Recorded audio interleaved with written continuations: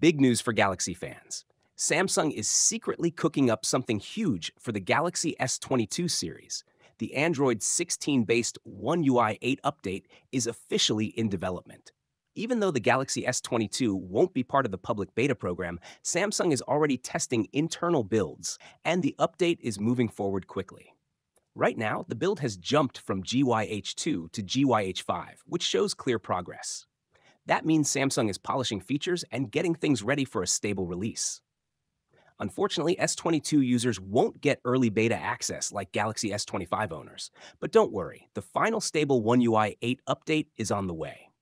Samsung plans to roll out One UI 8 starting September 2025, first to the Galaxy S25 series, and then gradually to other devices, including the Galaxy S22.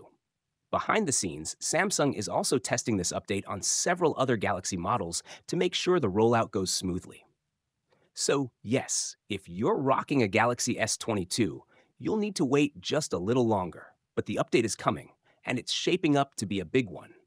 Stay tuned because I'll keep you updated on every leak, test build, and release date. Don't forget to like this video, subscribe, and hit the bell icon so you don't miss the latest One UI 8 news for your Galaxy device.